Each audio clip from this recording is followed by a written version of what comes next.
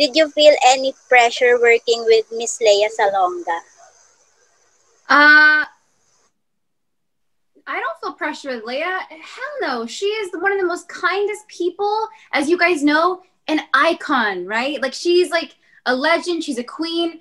But then when you're sitting next to her, she looks at you and you go, oh man, you see me. That is so cool. She is one of the most grounded legends I've ever met in my life. The first time, I will say, Alessandra, the first time I met her, I had just turned 18. We had moved into the Prince Edward Theatre in London to start technical rehearsals for Miss Saigon. And Cameron McIntosh comes into my dressing room and says, right, darling, we're going to meet Leia now. And we've got cameras ready. And I was like, oh, we're going to meet Leia now? And they have a camera on me. I've never met her in my life. She is also my idol at the time and still now.